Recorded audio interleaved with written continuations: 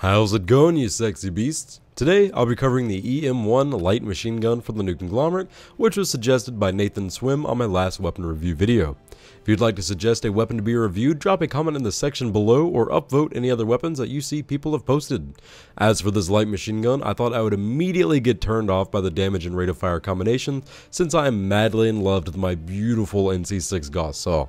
But to my surprise, this weapon was a powerhouse at medium range combat, and I have enjoyed using it ever since. Coupled with the 100 round box magazine, a very fast reload speed, you've got yourself a very strong all-around weapon. What it lacks in attachments, it makes up for rate of fire. Grab your rocket launcher and nanite mesh generator, and let's break down the EM1 Light Machine Gun for the new Conglomerate's heavy assault.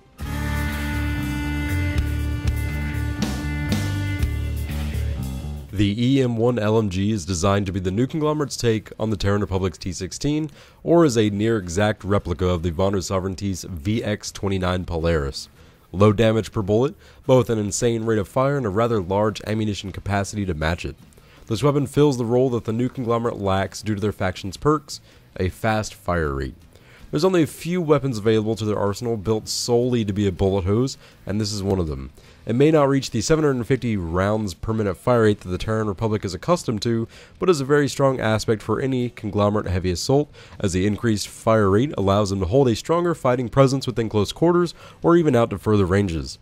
If you're an avid Vanu or Terran heavy assault player, then the EM1 can be an easy pickup. As for a new Conglomerate heavy, the lower damage per bullet might throw you off a bit.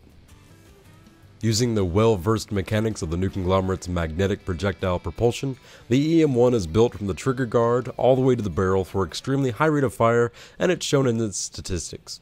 Each round deals 143 damage maximum up to 10 meters, and falls off to the minimum of 125 damage at 65 meters. In close range engagements, the EM1 will fell targets with 7 bullets. At extended ranges, it will require you to hit an enemy 8 times in the upper body to drop them. Since this weapon has very low damage comparatively to other Conglomerate LMGs, we're given the very delicious fire rate of 652 rounds per minute, which is much faster than any other LMGs available to the new Conglomerate. With the fast fire rate of 652 rounds per minute and a 7 bullet kill at close range, we have a time to kill of 0.64 seconds. Taking into consideration 30% accuracy of players, we've got a realistic time to kill of 2.14 seconds within a short distance, or a realistic time to kill of 2.45 seconds at longer ranges with an 8 bullet kill. The time to kill may just be a fraction of a second longer than other weapons, but that's just for theory crafting's sake. With this weapon having a higher fire rate and less damage per bullet, you're penalized less for missing your target than say the Gauss saw. Magazine capacity of the EM1 is 100 rounds with a total of 300 additional rounds in your reserve. The 100 round magazine can be increased to 200 rounds of the extended magazine attachment, but also brings down the reserve to 200 rounds as well. Carrying around a massive amount of 400 rounds, you have the potential to eliminate up to 57 enemies with your primary weapon alone.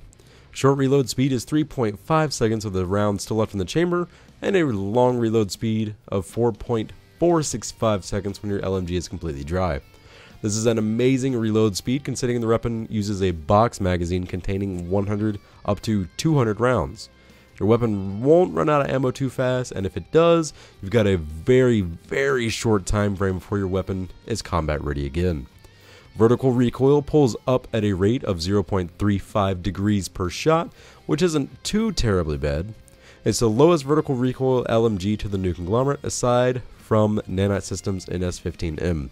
Horizontal recoil is moderate, bouncing left and right with no particular bias to one side. First shot recoil multiplier is 2.3 times, meaning the first shot of each succession of rounds kicks 2.3 times harder than the following. This also means that the EM1 has the highest first shot recoil multiplier than any other new Conglomerate LMG. Accuracy bloom per shot is extremely low, allowing prolonged firing to still hold accurate. Muzzle velocity of rounds fired move at a rate of 600 meters per second, and that is just the perfect projectile speed for how this weapon is designed.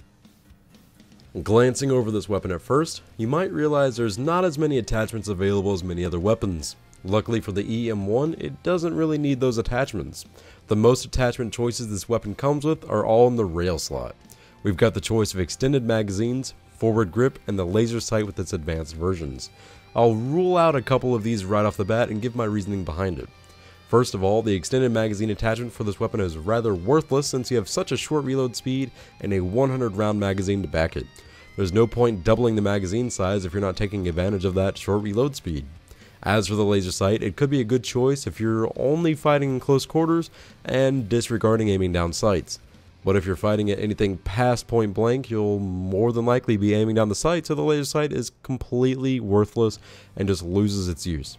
The last attachment that remains on the list is the forward grip, which reduces the uncontrollable horizontal recoil that exists in all weapons. With this particular weapon, the forward grip tunes its medium horizontal recoil downward a tad, which makes that cone of fire at longer ranges much more accurate. Available barrel attachments are pretty barren, with only a suppressor and the worthless flash suppressor available. I'd recommend picking up the suppressor if you plan on playing a lone wolf heavy, which benefits the strength of the weapon very well. The ability to be near a lot of hostiles and taking them out without revealing yourself is awesome despite which class you play. Only drawback is a slower projectile fired, which isn't too detrimental due to the short to medium range role this weapon is designed. Only ammunition we can choose for the EM1 is soft point ammo, which is a toss-up whether we should pick it up or not. On one hand, we extend our 7 bullet kill another 5 meters. We also have a slower projectile, which would doubly slow the projectile with our equipped suppressor. If you're fighting in areas such as tech plants or amp stations, then the soft point ammo is going to be great. If you're fighting out on large battlefields, then the slower bullets are going to give you a headache when fighting enemies moving parallel to you. As for the sight of choice, I was going to recommend the infrared sight, but with its addition of weapon sway and slower night vision activation time, it makes the sight rather worthless for fighting enemies past close quarters. With that, I'd have to say just pick up a normal reflex sight since we don't have a 2x reflex sight available to us. This gives you the perfect engage range for hostiles while removing the terrible iron sights that are ever present with the new Conglomerate light machine guns. Using light machine guns in close quarters as a new Conglomerate heavy assault soldier is rather difficult due to the moderate to low fire rates on all the LMGs available. The GD22S and Anchor are both good selections but still don't fire quite as fast as the EM1 and also lack the sheer magazine capacity. They're built more for medium range combat to be a light machine gun version of an assault rifle. The EM1 is designed for short to fairly medium ranges such as 10 meters up to about 35 meters, while 40 meters will be about your maximum efficiency with this weapon. If you're using the EM1 to pick off targets at anything past 40 meters, there's plenty of other weapons you could pick up to make the job easier. This was one aspect that quickly got hammered into my skull when I picked up the weapon. Choose your fights wisely, and keep in mind that you're not going to be a badass for every single range, even though I hope we all do. This gun excels at filling the void between close-range bullet hoses and medium-range powerhouses. Set the distance between you and your target, and you'll be able to win just about every firefight you're caught in.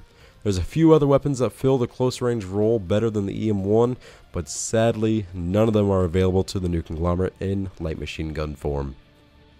Total cost of the EM1 and its attachments isn't too terribly bad, and certainly won't break your cert wallet. It's a tier 2 priced weapon, costing either 250 certification points or 500 SMED bucks, or station cash. First attachment purchase should be the reflex sight for 30 certs to get rid of those nasty iron sights.